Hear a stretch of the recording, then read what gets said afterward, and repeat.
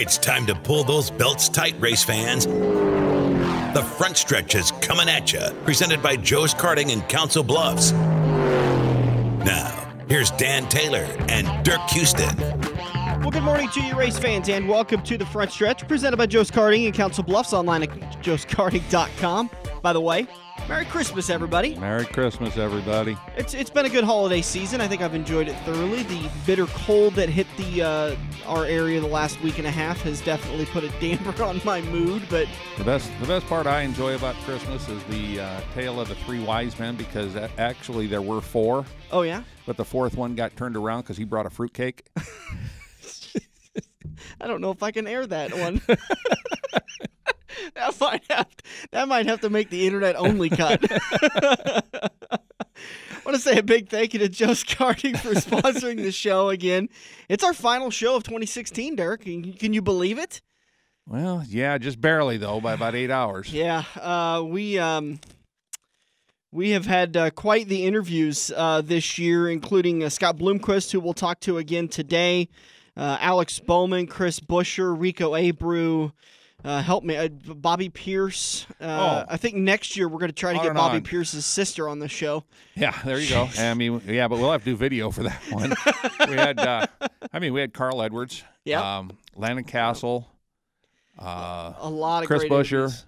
As well as track information, being down at the Silver Dollar Nationals. And Dave Despain, David Starr. Dave was a great interview. That was some great insight from the MAV TV guys. Hey, by the way, the MAV TV guys have the Chili Bowl coverage, which will be happening. From what I understand, the RacingBoys.com has the coverage Tuesday through Friday, and then Saturday's feature action will be broadcast on MAV TV. So they have the broadcast rights for the feature event. So if you happen to have MAV TV through your cable provider, you can grab it and you can watch the Chili Bowl, the 2017 Chili Bowl. We'll see if Rico can go 3 in a row. And if you don't have MAV TV, like I'm a Dish subscriber, so I don't get MAV TV. And then, so I'm going to be down to Quaker Steak and Lube. We're working on a deal with Chris to put the race on. Hopefully, he'll be able to come through with us on that. The only thing that could get in the way is I believe that is divisional Sunday for the NFL. And we all know the NFL takes precedence over a lot of things when it comes to playoff time. So we're working out a deal with Quaker Steak to try to get that Brickyard again like we did with the Homestead. And we're going to do a Chili Bowl viewing party and hopefully watch Rico go 3 in a row or see who else can try to win that race. So that'll be a cool event. If you want to come down to Quaker Steak and Lube, I think that kicks off. We're going to try kicking things off about 6:30, and then racing action should kick off about 7:30. But I want to say a big thank you to everybody for all their support this year, especially you fans. We've got some big stuff coming in 2017 that's still, I know we've been talking about it for a couple of weeks, still in the works, but we're getting there. It's slow, and now we're just dealing with everyone's on vacation, so it's hard to get anything done. And hopefully a continuation of the prizes and everything that we had last year. Yeah, absolutely. All the prizes have gone out for the Front Stretch Pick'ems contest, so if you're listening and you haven't got your Pick'ems contest prize yet, you might want to get a hold of me because they should have all been mailed out and they should all be at your house by now. I know today's Sunday, but they should have been delivered well in advance. So thank you to everybody who participated in that. And sounds like we might be going to an online source in 2018. 2017, we're still going to run it through. Well, I guess I shouldn't say that because I have till February, and they should be getting the new that website that I was checking out. They should have those up ready for me to try to see how that'll work. But you'll have plenty of opportunities if you want to get involved in the Pick'ems contest to do that either online or through email, however we do that. Really, let's talk about the news and notes for today. Actually, the preview for today's show, we're going to talk a little bit about the NASCAR news and notes. There's not a lot that's going on right now. Well, I did notice yesterday I saw a post on Facebook that does show NASCAR's new logo.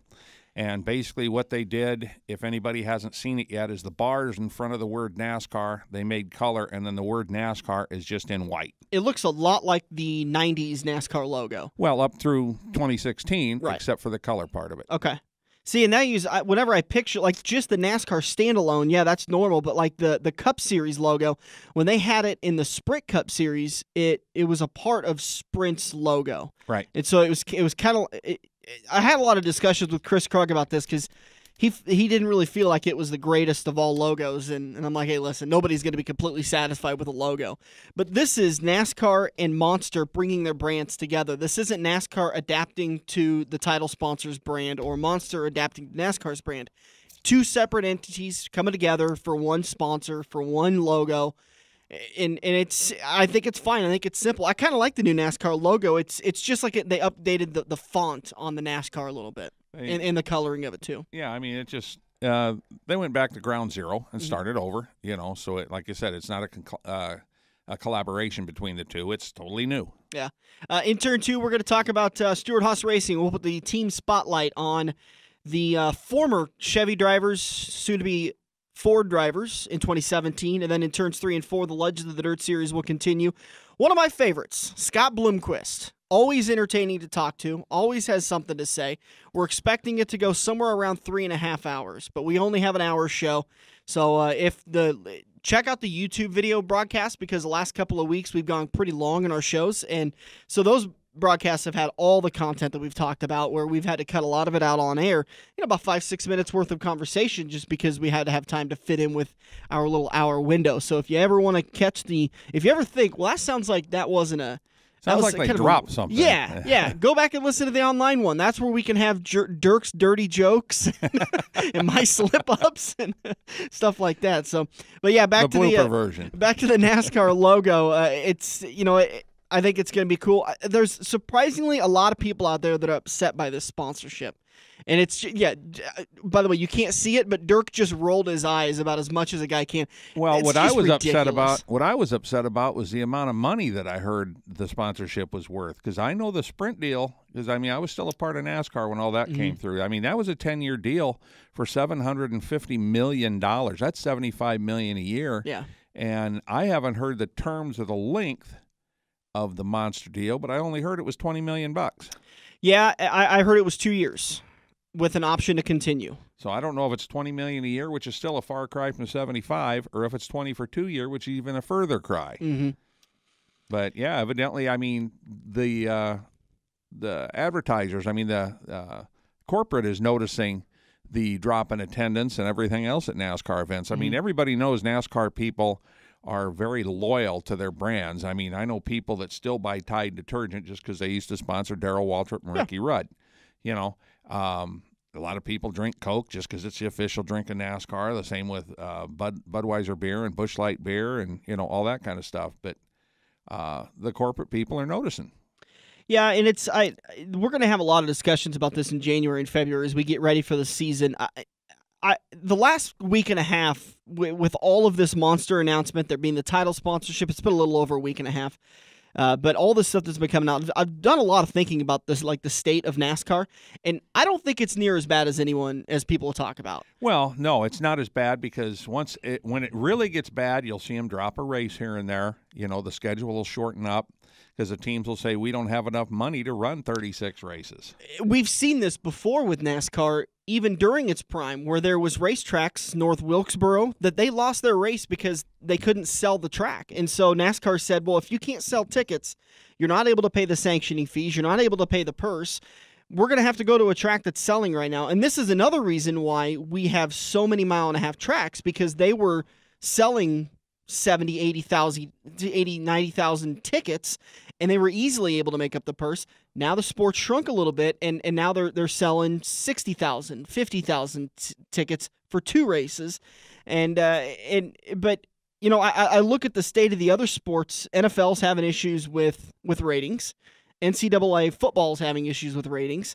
Basketball, baseball, every sport out there is having an issue with ratings. And I don't hear anybody saying, well, sports have gone wrong in these days. It's simply the nature that we're in. 10 years ago, the internet wasn't near what it is today. Social media has completely changed our society, the way we intake things, and the time that we have for stuff.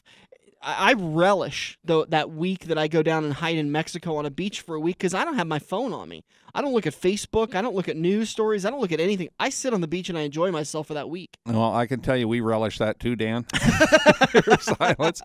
But another thing this particular year with the election was so concentrated and so thick in the news with all the I'm going to use the word fighting, even though it wasn't physical fighting, but I mean, it was as close as it will get to physical fighting. Yeah, well, and in some places there was physical fighting, but I mean, that was such a big part of the news. A lot of people that I know, me included, I left the TV off a lot more than normal. I mean, I've hardly watched any football. I've watched college games, and I go to Nebraska games, but pro games, I bet I haven't watched a total of a whole game this season in pro football. Yeah, I definitely haven't. I definitely have not. And I haven't watched I watched the Iowa-Nebraska game up until halftime when I realized that Iowa was probably going to end up winning that game. Like but that was it, you know.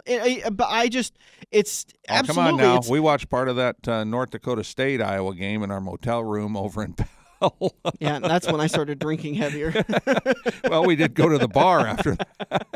But, you know, I don't watch. I've completely stopped watching basketball. Baseball, last year's World Series was that was a 5-game World Series, and so I may have watched 7 total baseball games last year, and all of them 6-game World Series. Okay, so I watched the World Series. I watched all the games of the World Series, plus I watched a couple of them because I went down to Kansas City and watched the Royals play. But that's it. Of the 160 some games that each team plays, I watched 7 total, 8 total, and it's just I don't watch near as many sports. Now I probably watch 32 or 33 NASCAR races. There's some of them that just because of life gets in the way, I'm not able to watch them. But then I go back and try to catch the highlights so I can be on the show, and we can talk with a little bit of an opinion. But you make me watch it. Right, yeah. I appreciate that. Like when I'm at I-80 for a Saturday night race, and I can't watch the dirt race and the NASCAR race at the same time. It just doesn't work out. But, yeah, so it's, you know, I don't think there's so much of a problem as the state of NASCAR. It's just that there are so many opportunities out there, even more than just sports. I mean, there's just things out there that everyone does. You're so busy with your life that I think that sports is now starting to go to the back burner for a lot of people. There was a long time there when everything was about sports.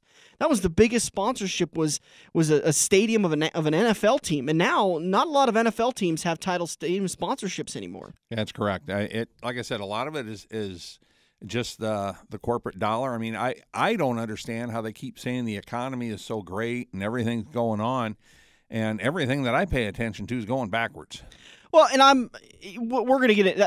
That's you know, a conversation you and I have had a long time. My life has certainly gotten better over the last 10 years. I mean, that hurt in the world of a salesperson in 2008, and that was a pretty stressful 5-6 years. But as a salesperson talking to a lot of my clients, business is definitely turning around. I've never heard anybody say the economy's great, but I've heard them all say it's better than it has been, that the numbers have recovered since 2008. We're still in a tough spot, and we're never going to be 100% again. I mean, the 20s and the 80s that we had such big booms, probably never going to happen again. It's just not the nature of the world anymore. But, you know, I digress. We'll talk a little bit more NASCAR here. But, you know, and to talk about some of the sponsorships, Target announced that they're reducing their sponsorship with Kyle Larson and that 42 team at Chip Ganassi. That's kind of surprising to see that. With Kyle is one of those guys that gets reported on regardless of how he finishes. You know, he's kind of got that Dale Earnhardt Jr. a little bit. Well, he's making the news during the race by bouncing off the wall or doing something, even if he's in 25th.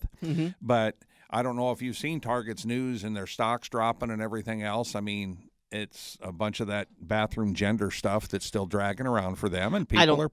I believe it. I can't believe that at all. Honestly, to be honest with you, when somebody referenced that a while ago, I was like, that's still a thing? I mean, this was like 2 weeks ago. A crazy friend of mine on Facebook mentioned it, and he's like, I'd never go to Target because of that trend or thing. Well, what does it matter? I mean, honestly. Don't go to the bathroom at Target. I mean, yeah.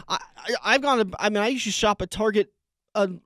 Amazon.com is the reason why I have stopped shopping at Target. It's because I can find things for half the price on Amazon, and they can be at my house in 2 days. Yeah. I mean, I think that's the reason why Target stock is dropping, because retailers all around the country stocks are dropping, and money spending is dropping because it's all going online. It's all cyber. I mean, I did all of my Christmas shopping minus 2 people online. That's pretty good because you only buy for 3.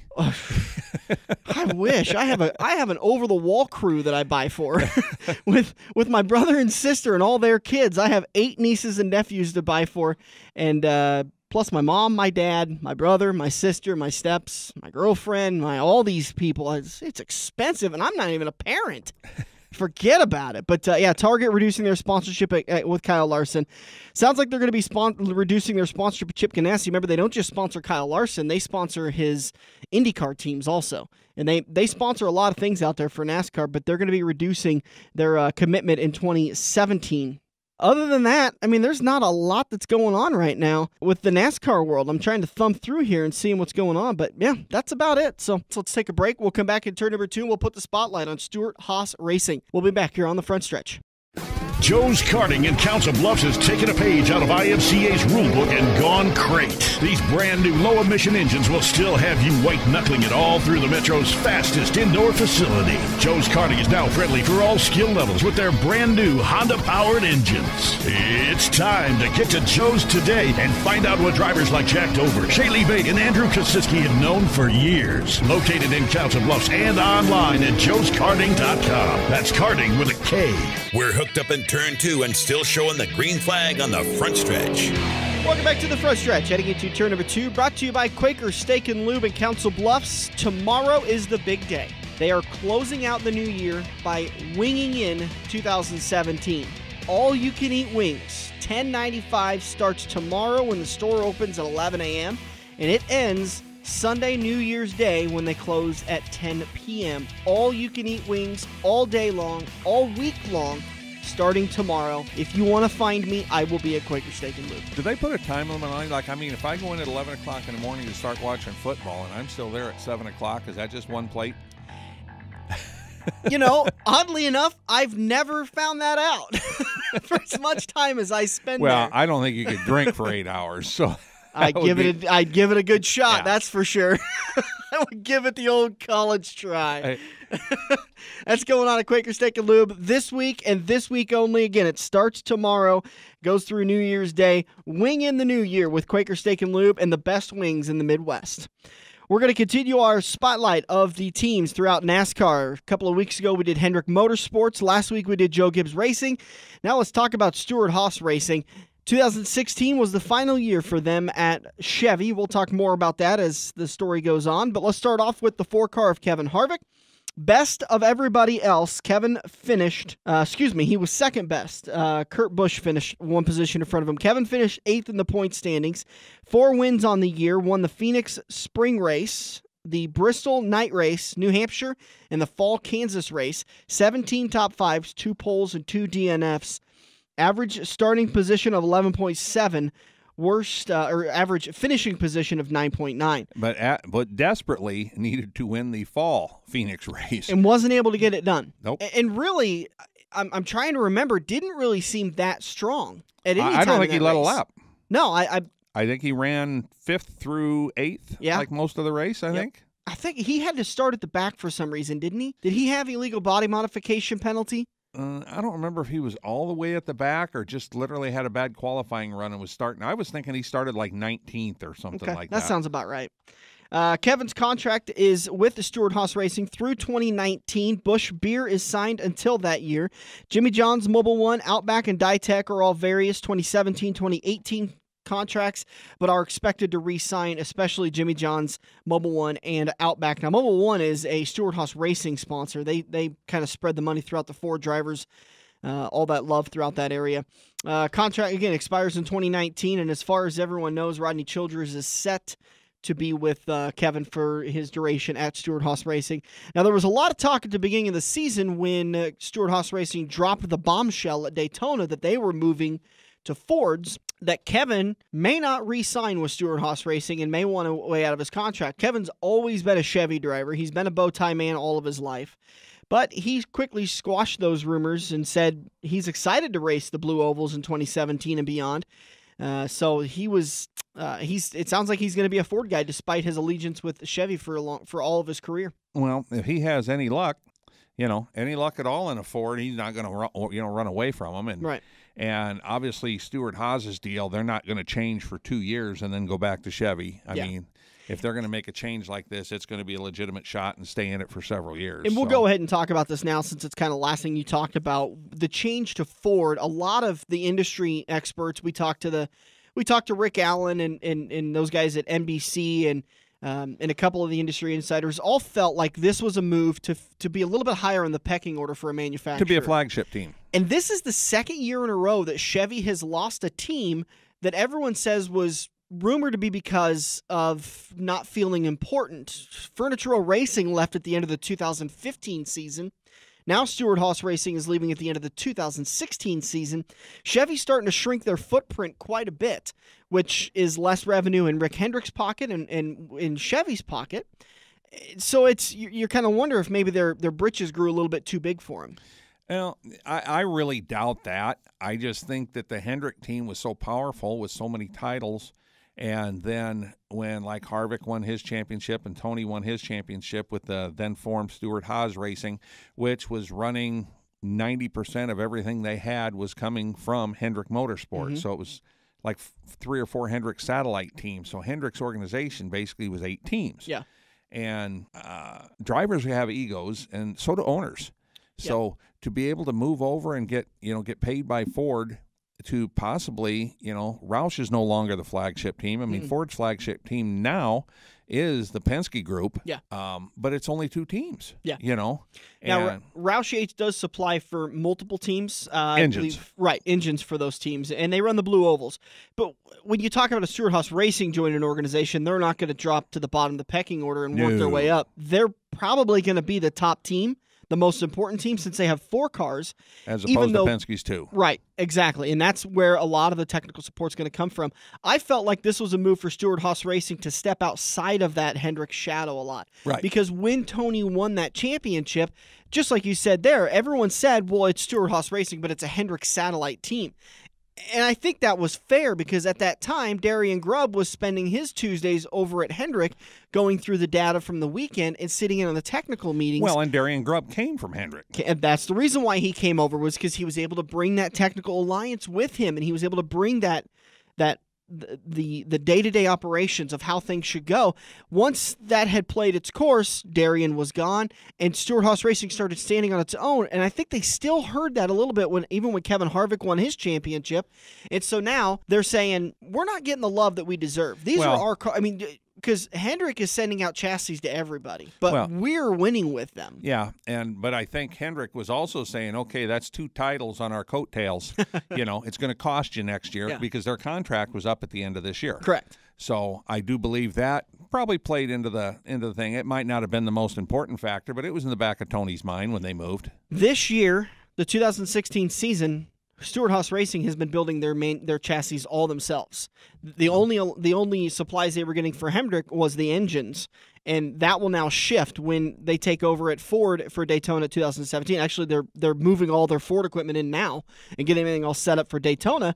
They've been building their own chassis for the 2017 season for quite a while now, so they're all stocked and ready to go with their own internal chassis department. The 2016 results that they saw, I think a chassis is the biggest component when it comes to being successful on the track, because that, to me, is the spelling difference between Penske and Roush. Well, your chassis and your setups. Setups obviously the biggest, because the chassis per NASCAR's tech rule now with the laser station and everything, the chassis are all. There's very little difference. Yeah, remember Brad talked about those transformer chassis. Well, there's mounting differences, a little bit, but the actual chassis itself is pretty much the same. You've got variances in things like A-frames and but that, I consider that all into setup. Yeah. Which A-frame are you going to use at which track, et cetera, et cetera, et cetera. The actual chassis itself is pretty much, it's almost like an IROC deal where they're almost all the same. There's very little difference. But again, the way the chassis or the way the body's mounted can be different, and definitely the setup. Let's move on to Danica Patrick. She is signed through 2018. She has Nature's Bakery, Aspen Dental, Tax Care, and Mobile One, all set to be sponsors through the end of her contract. Not able to get a win yet this year. She remains winless in the Cup Series. 0 top 5, 0 poles, 3 DNFs. She has an average start of 25.1 with an average finish of 22. Considering all the drivers at Stewart Haas Racing, most of them have seen a 3 to 4 position gain on the race finishes, from the average start to the average finish. She's right there. she continues to show sparks of improvements at certain tracks, but then she'll disappear for 5 or 6 races. Well, the 3 DNFs is kind of a neat hint. I was reading an article the other day, I think I sent it to you, about the laps run this year, the top 10. And Danica was like 4th or 5th in the total amount of laps run. And on her team, Kurt Busch was 2nd in that list, which was led by Casey Kane, of all people. When you think about supposedly the down year that Casey had, but he was on the track for more laps than any driver in the sport. And I'm sure that's something that was looked at when he was, when everybody re-signed and given him another shot. There's a lot of talented drivers out there, and I think a lot of NASCAR fans are over Danica. We've talked about this for a little while, but I think more than anything, she's got to show measured improvement in 2017. And I think she has got to get a couple of wins in 2018 if she hopes to get a contract renewal. Now, the one thing that is in her favor is merchandising. And if anybody just says, well, that's not fair, I hate to break it to you, but there was a lot of times that Dale Earnhardt Jr. would have been without a ride if it wasn't for his merchandising. He went through a 4-year dry spell where a lot of drivers would have lost their ride. Well, but Rick stuck with him, probably for more than just merchandising rights. But that money coming in helped a lot. Well, and look at this year. He was the most popular driver for the 14th time, and he ran half a season. Yeah. I mean, I don't like it in baseball when a first baseman plays 3 games and gets voted to the All-Star team, Yeah. So I don't like it when a driver who wins the most popular driver only running half a year. Yeah. I don't think that's fair, but, nobody called me. Nobody asked you. So that's Danica Patrick. Again, her contract is signed through the 2018 season. Tony Stewart retired at the end of this year. Clint Bowyer set to take over that 14 car. Tony had 1 win on the season, and that was at Sonoma. He has 5 top 5s, no poles, 4 DNFs this year, average start of 11.6, average finish of 16.1, 4 positions worse than when he started. The average race kind of spells his season. He has having a struggle of a year all year long. Yeah, he was. I mean, he had the one bright spot. If you're a Denny Hamlin fan, you say, oh, Denny pulled over and let him by. But no, Denny made a mistake. And I don't think Tony was close enough when it would have come to the last turn. He'd have moved Hamlin to get that win. Yeah. So. Hamlin said that's what he was doing. Hamlin was driving in the rearview mirror expecting Tony to move him, but Tony wasn't there, and he overdrove the corner, and then Tony was able to just get right around him and then door him into the wall and get the win. But, yeah, that is pretty much Tony's year, and that has been his year for the last couple of years. And I don't think it's so much of a drop in talent as everything he's had going on outside the track. A lot of distractions.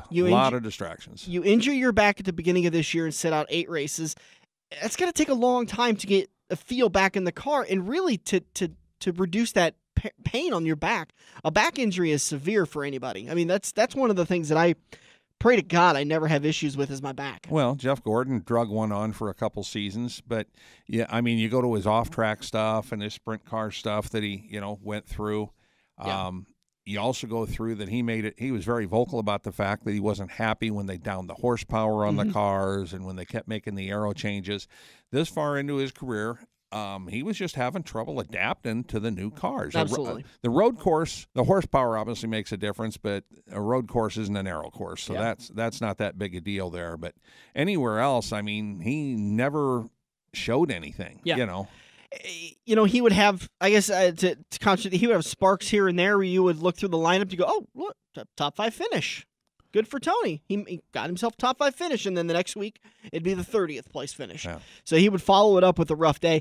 And I don't think anybody blames him. Had any of that off-track stuff not happened, had he not broke his leg, had he not been in the incident with Kevin Ward, and Kevin lost his life tragically, and had he not broke his back, I think we'd still be talking about Tony coming back in 2017 and probably for a couple more seasons. I think he would have continued, but that's just one of those 3 things happening, just they'll wear a guy out. And I think he was ready to give up the day-to-day monotony of the Cup Series. It's no fun. I mean, it's tough enough to be a part of the Sprint Cup Series and to be at the racetrack so much and to commit so much of your life.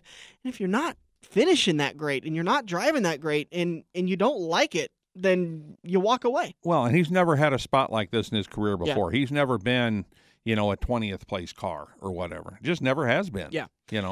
Final car, the 41 of Kurt Busch, signed through the end of 2017. Monster Energy, Haas Automation, State Water Heaters, and again, Mobil 1 all sponsor the 41 during the 2016 season.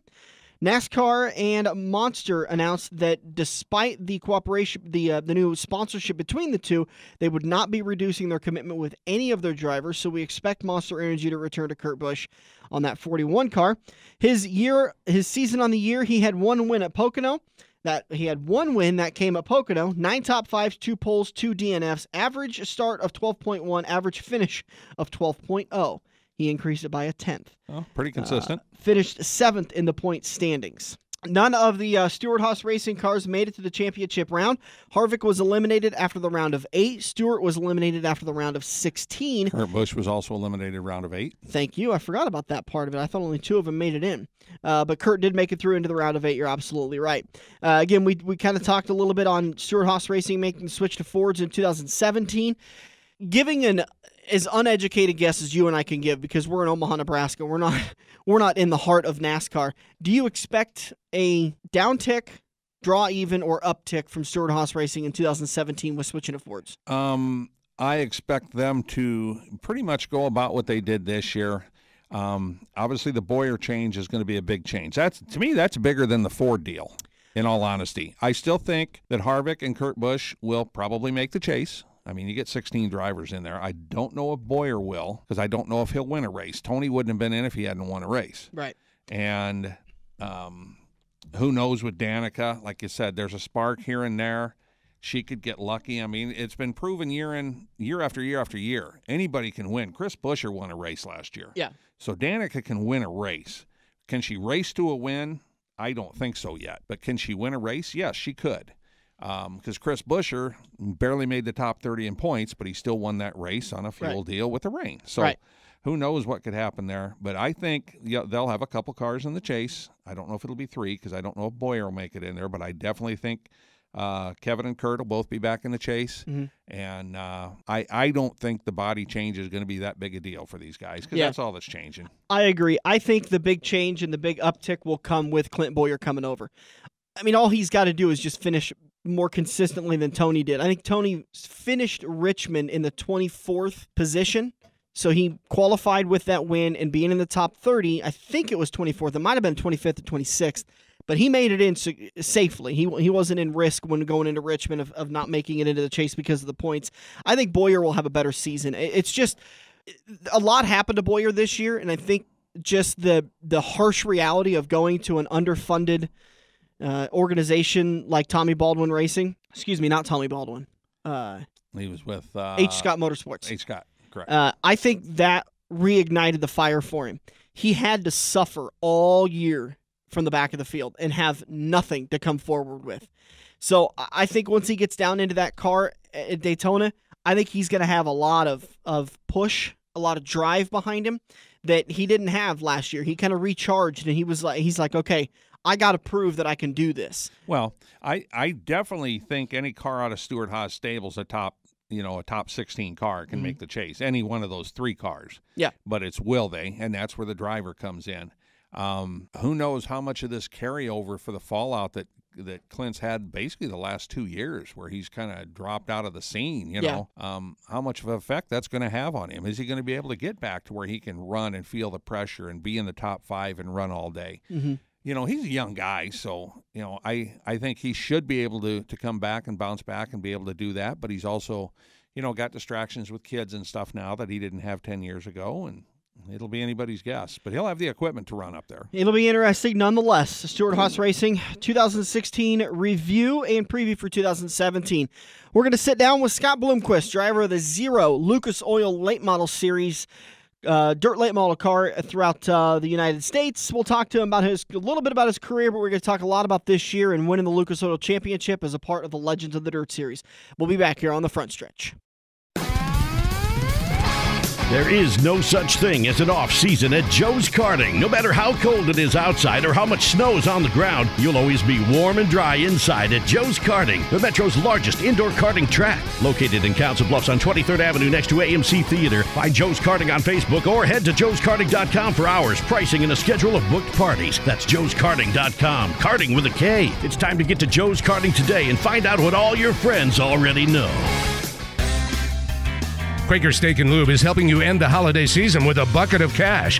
Stop in before New Year's Eve, purchase a $25 gift card, and receive a scratch card. You could take home $10,000, wings for a year, or other great prizes.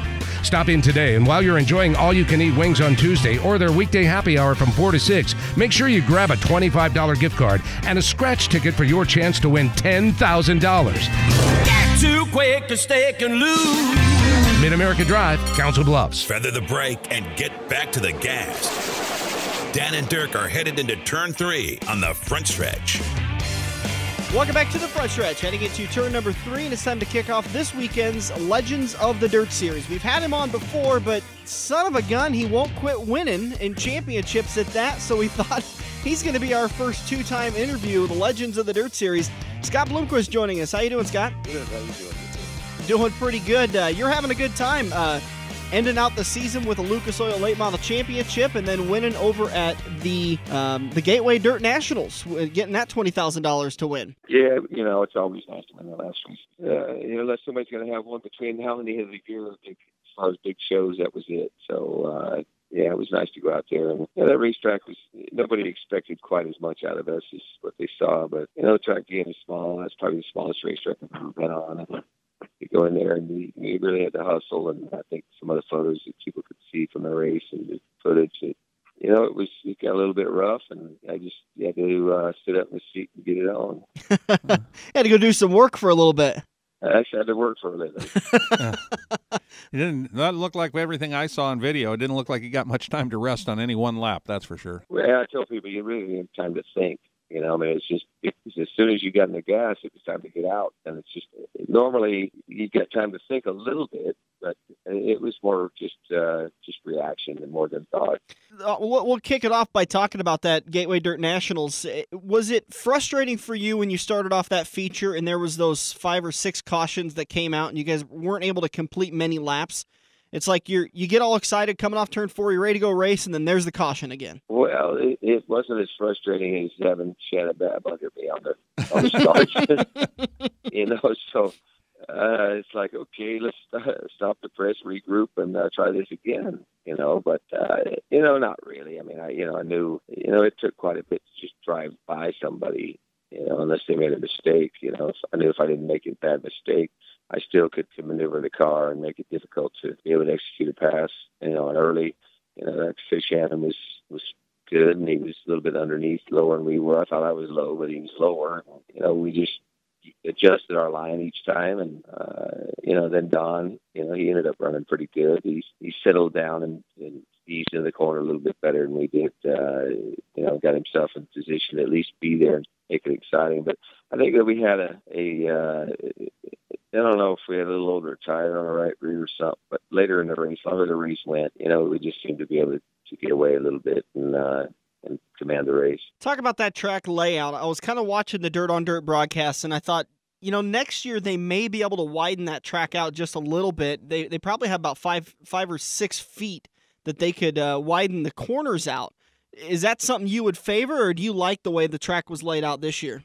Actually, when we rolled into the place and I looked at it, I was like, oh, I thought it was going to be just terrible. But the dirt itself made for good racing because, you could beat up the line that everyone that they ran the most got beat up and slowed down, which made people be able to go to the outside and move around the racetrack. So that was the key to the weekend, I think. And, I discussed with Kevin and with Cody, just all that we're working the racetrack and the involvement in the shape of it, stuff that they had a lot of room left down on the floor, for cars to line up And, you know, in the corners, on the corner side of things, there was, you know, 2.5 car width, maybe a little more than that they could have used some of that up. I got it where, you know, you just had a car and a half drive around the racetrack on the outside of it.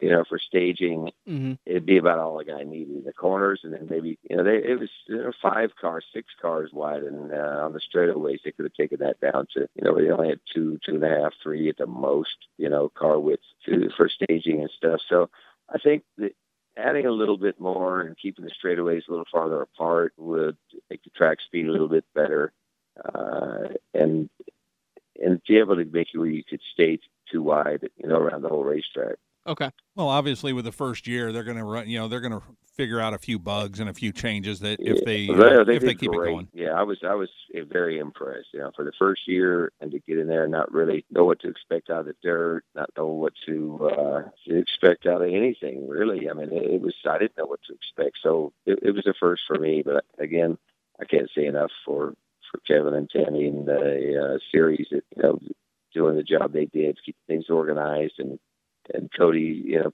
taking the gamble of putting the thing on. I think it's something that's going to continue on for a long time. With what happened on Friday night, you losing the lead late in that race with just a few to go. At what point in time during Saturday night's feature did you feel the most confident you were going to win it? When I drew number 1. I was wondering, because you looked when you drew that, I went, "Oh, there we go, Scott won." That was pretty unbelievable, really. I mean, to do that both times, and I guess the modified driver, he pulled number 1 both times. Someone told me so. Yeah, but that's very rare, very odd. I mean, I normally don't have near that kind of luck drawing for starts, and when that happened, it's like, well, it's your race to lose now. Yeah. You know, so. But again, you know, you never know what's going to happen, and traffic could play a big part. You know, Friday night we just got boxed in traffic, and I moved outside. I just caught a little bit of a rut wrong, and it made my car go into a push. I had to stop. That's just killing my momentum.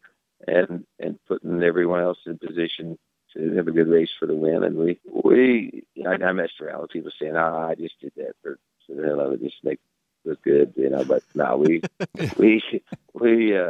I would like to win that one too, don't get me wrong. I don't think there's anything out there that you could say a driver would just give up and let him have somebody else have. I haven't seen that race yet. Not. Absolutely. So I said, I've had drivers that have cars of mine and would be, you know, be at a big show and they'd be like, "Man, you could have given me a little bit there." I'm like, I don't get nothing to nobody on the racetrack. Yeah, you got to earn it. If you earn it, my hat's off to you. But I ain't giving up nothing. Well, we've got that local SLMR series up here, and they pay a couple $100 extra to run second. And I haven't seen anybody lift yet. You know? No, lift. Run second, go back to your truck, not have anybody give a damn about you. Yeah, right. Do that.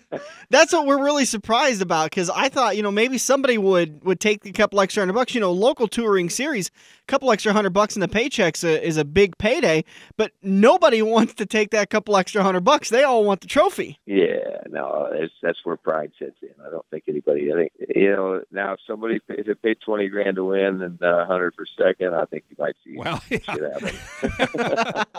I haven't seen that race yet either. Well, no, but if you did, you figured it'd pile up for second. Yeah, now we see some fighting going on. Yeah, I got a real.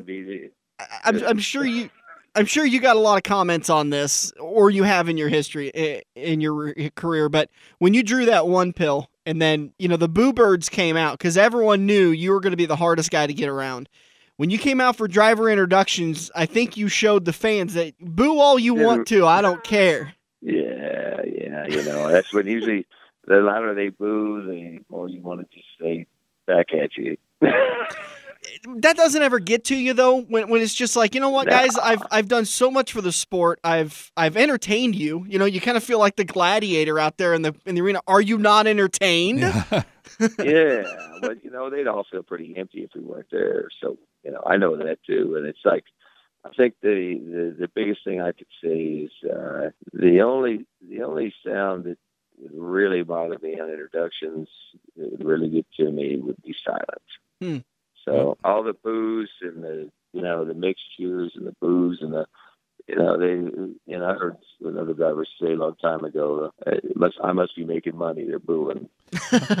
Kyle Busch used to say that as long as they're making noise, I don't care if they're cheering or booing, just make some noise for me. Yeah, exactly. But I mean, that's and one thing I can say, we see a difference in different areas we travel, and anytime we go to an area that there's been a lot of successful drivers, real successful drivers from that particular area, and they've acquired a big following of fans, local fans. That's where we hear the loudest boos, and they're just pulling for the driver that they grew up watching race. So I understand all that, but I think down deep they still have a passion to get to see us race against them.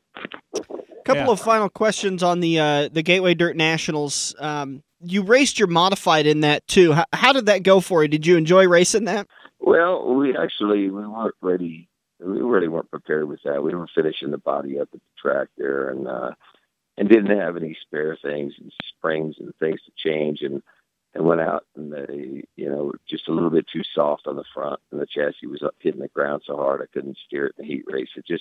So I just pulled the plug and said, wait, I'm not gonna do a half-ass effort on anything in life and have it, especially if it takes away from the real goal that we came there to accomplish, was to win a late model race. And I said, we're parking this thing. We're going to focus on winning this late model race. And that's what we did. Jimmy Owens has said in the past that if modifieds were able to pay a little bit better, he'd probably go race them full time. Is that kind of your sentiment too? Or are you? Well, I mean, I can say, I've enjoyed the modified races I've run. I've only run a couple of them, and it's the cars are definitely enjoyable to race. They're surprisingly very comparable, as far as the horsepower to traction ratio to how they handle it. I think it's a great class. Anybody that wants to go late model racing, I think it's a great class to start in and work your way up, because you've got plenty of horsepower to spin the tires. And so many of the same things apply with chassis, setups and things we can do. I do enjoy it. I'm sure, there's supposed to be some bigger shows this year for mods, and I'd say we'll probably end up running a little bit more of that. Kind of chasing those paydays too? Yeah, just, we like the big paydays, obviously. Those are the only ones you really can consider to be made money. It's 10,000 to win, clicking them off and running them down the road. You got to knock off some stuff, 30 to 40, 50,000 to win and above stuff to ever really put that in a plus column that you can actually say you've made money. Yep. The others just keep the ball rolling. Something that I noticed with this Gateway Nationals, with the indoor race, that made me think of you right off the bat from when we've spoken with you before, is the way they had the I'm going to say the first 12 or 15 rows in the stands all covered with tarp, so they didn't have the fans getting beat up with the dirt, because that was one thing you mentioned before about putting up a big plexiglass screen or something to keep the dirt from the fans. Did they talk to you about that, or was that just something that Kevin had thought up and did by himself? I think they probably were just aware of that. We didn't discuss it, but just they had so many temporary or seating that normally goes out into that section that they needed to get covered up, probably so they didn't have such nasty cleanup. But my goal, my vision was when I go in there, it's like, you guys are missing the boat. You need to cover up the next level of seat. Just take them out and cover them with dirt, make a 4 chance. I think out of this some bitch would all have damn reason. You want to talk about getting dirt out of your damn boot? Yeah, no kidding. One last question about the modifieds. Did you enjoy running with them, or would you prefer to see that as a late model only race next year? Well, I talked to them about that, and they said that it possibly may be a late model only race next year.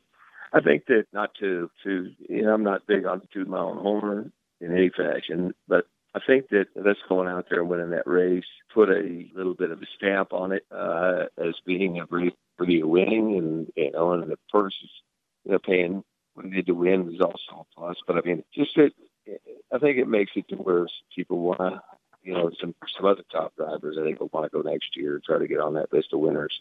And it's probably easier on the track, too. I mean, for the fans, we always like to see as many classes as possible. But for the track and the track preppers, they like to see as few classes on the track as possible because it's easier to manage the track. Well, they don't like the skinny tires. I know that. Yeah, that was a concern. I know. and they played that pretty good as far as the timing of who went on the racetrack first and trying to keep it from rutting up too much. So, but again, my hats off to all of them. I think they did a great job to go in there and have dirt that I know Kevin was unfamiliar with, and to come out of there with, there was racing that went on in that show. I went out and started watching some of the heat races, and I'm going to see some 3 wide stuff on the straightaway, and I'm like, you got to be kidding me. Yeah. It was really, I don't think anyone expected the kind of racing that they saw, on that small of the track. I mean, again, that was the smallest racetrack I've ever raced on, so it surprised me, and I was entertained, and that's not easily done sometimes. Hey, I saw some stuff on Facebook, good old social media, of you buzzing around on your little scooter down there. I think they should let us have our 4-wheelers. I can't walk everywhere. Well, did you where? They should have had you guys line up on those scooters and run a few laps. That could have been entertaining. Yeah, well, see, let me say, decide to do that. We'll have to get a hot scooter. Where was that picture taken? There's a picture of you at some fast food restaurant on your scooter. You must have driven it through the door. Probably concession stand. Probably concession stand. Oh, yeah, I went up to the top grandstand. Oh, okay. Down the hallways and pulled into the concession stand. That had to be kind of fun. Did you wear your helmet while you were going? No, you didn't have his helmet. Well, I kept on waiting on one of the guards or one of the people, the security people there to stop me. Nobody did. So nobody says no to the 0. Well, I don't know if they that's one thing. I don't think they knew anything about who I was, or there's no special treatment there. I think they didn't know what to do. He's got a driver's suit on. So fast, they didn't know what to say. Yeah, they couldn't catch you. There you go. You didn't run anybody over, did you? No. Good. Not that I'll admit. All right, let's take a break. We'll come back we'll wrap the show up. We'll wrap up the final conversations with your 2016 Lucas Oil Late Model Series Championship with Scott Bloomquist. We'll be back here on the front stretch. Are you looking to book your next outing? Look no further than Joe's Karting in Council Bluffs. Located just north of Bass Pro Shop, Joe's Karting can handle outings of well over 100-plus people. Bachelor parties, corporate outings, team building, birthday parties, and much more. Give Buddy a call today and reserve your outing. Joe's will even work with local restaurants to cater your event. Book yours today at joeskarting.com. That's karting with a K. It's time to get to Joe's and find out what everyone already knows. It's checkers or wreckers as we enter turn 4 on the front stretch, presented by Joe's Karting in Council Bluffs. Welcome back to the front stretch. Just about ready to wrap this up. We're talking with the 2016 Lucas Oil Late Model Series champion. His 3rd championship title with the Lucas Oil Late Model Series, the driver, the number 0. That's Scott Bloomquist.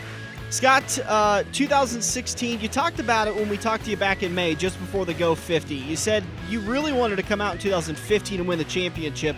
And Jonathan Davenport just had too good of a year to be able to overcome, plus some rainouts really kind of hindered your ability. You came out and blew the field away this year. 15 wins in 47 races. Is that the kind of year you expect every year, or was this above board? No, I mean, I really do expect that every year. And this year, we had a number of events that we were late getting there that cost us the entire night. And, we just, I know we can do better. So it's just a matter of, the rest of them we have to step it up, and we're going to be ready to hit it hard again next year and go after it again. But, there's definitely a tremendous amount of races that we could have increased our finish, percentage of ratio, and it's got behind. And that's one thing. It's hard to get enough help or have enough help to be as prepared as you need to be anymore for driving and chasing a series. Hard to afford the kind of help it takes, but the biggest thing is hard to even find the kind of help you need to do it. It's just such a unusual job and hours and expectations. There's just nothing like it. You better really love it. You saying you showing up late to a couple of events that actually kind of surprises me, because every time I've been at a racetrack that you're at, it always seems like your crew and you are the most buttoned up of anybody. You guys always have the car as pristine as possible, well before anybody else, cleaned up on jack stands, covered up, ready to go. And that's kind of surprising you guys fell behind like that. Yeah, it's just, because I'm not going to leave the shop unless I'm ready to where I'm sure that I've got what it takes to win the race, and we're prepared to level to win the race. And if we, just trying to get, especially on some of these deals where we're going to be gone for 2 or 3 days and run multiple races, or 4 or 5 days, or even not stay out the entire week, keep on racing.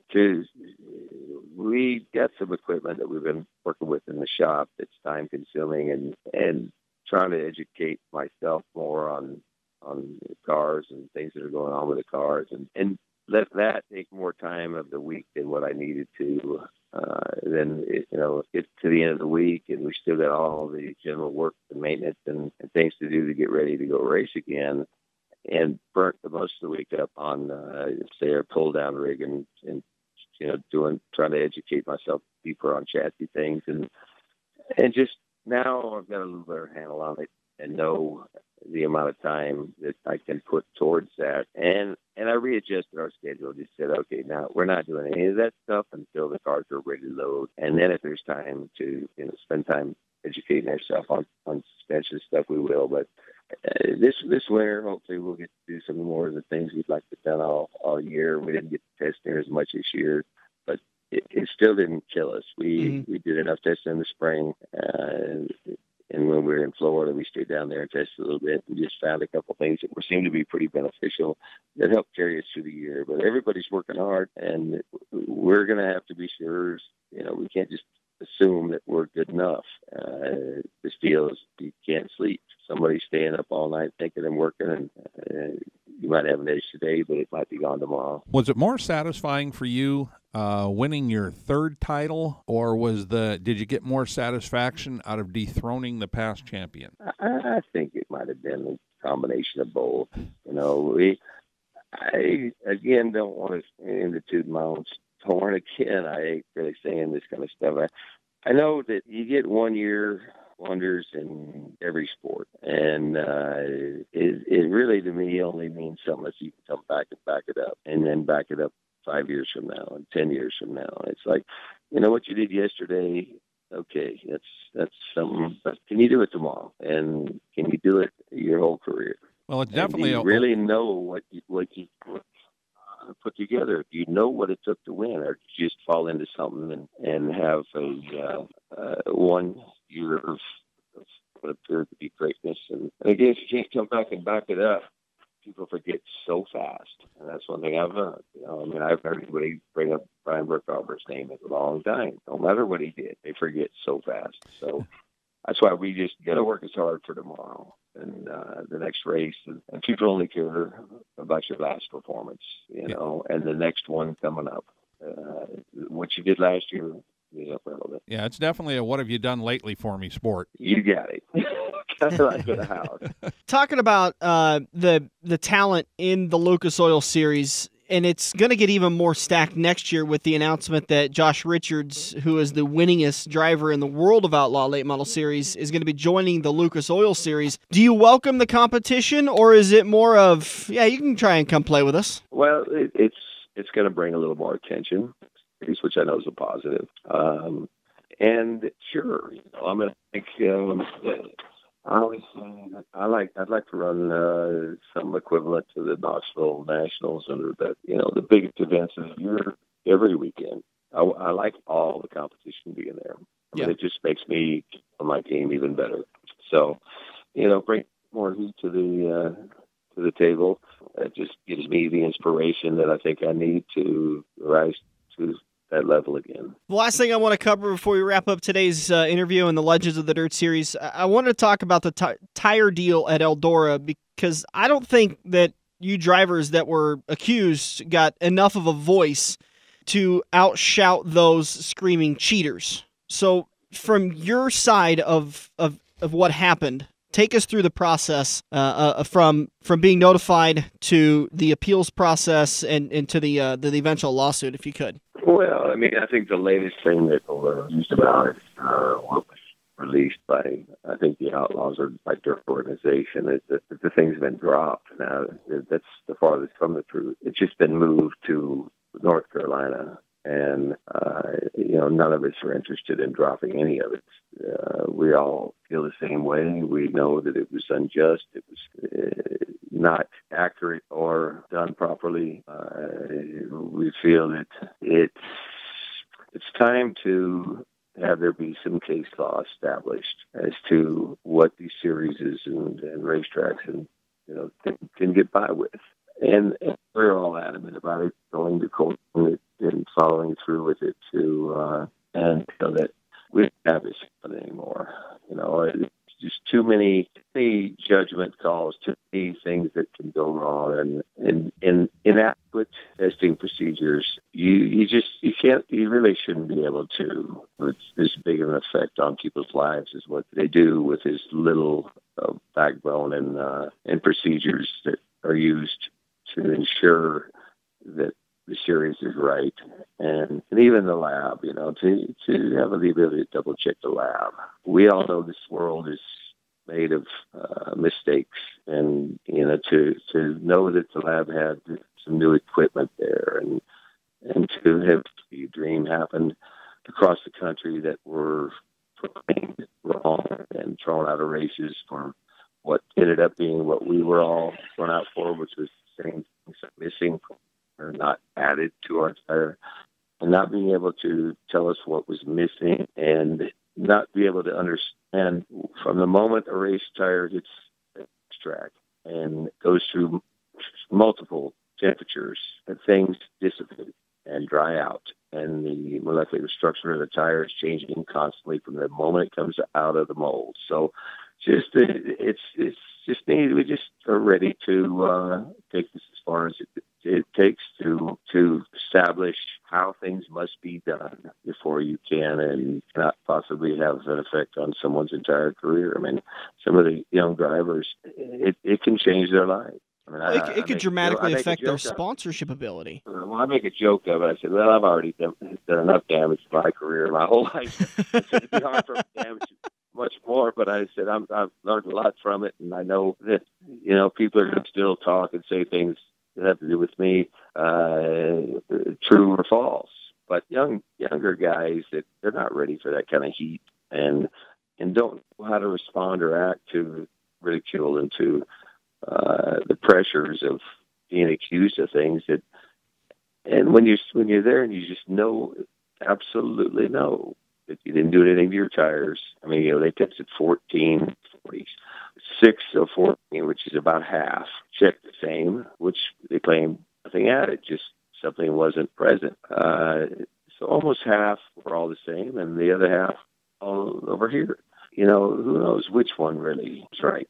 And all I know is there's nothing happens in my building that I don't know about, and there's nothing going to be put on a tire or done to a tire that I don't know about.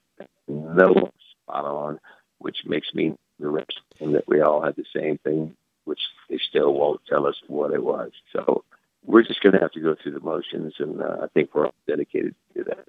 The changes that Lucas Oil applied to the series regarding your guys' tire distribution, do you like that change to the sport, or is it now a big inconvenience? I mean, even if it's an inconvenience, I think last year, what they did at Florence showed it didn't make any difference. It doesn't really make any difference to, I think, most of the competitors.